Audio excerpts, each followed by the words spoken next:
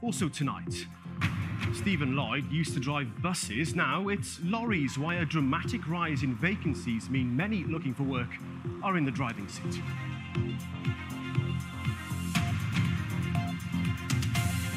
Plenty of those job ads are for lorry drivers.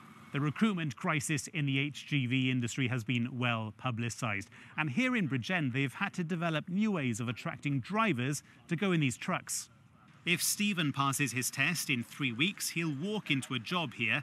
After being made redundant during the pandemic, his training has been paid for by Remploy, who help people into work after disability or illness. The passion really was HGV and lorries, but unfortunately, with the cost, I was never really able to afford the outlay for the training. But someone like Remploy or the companies that are willing now to train, would makes a massive difference to people. It's like myself. They could easily fill another 20 jobs here, and after increasing wages, they're trying every other option now to find new staff.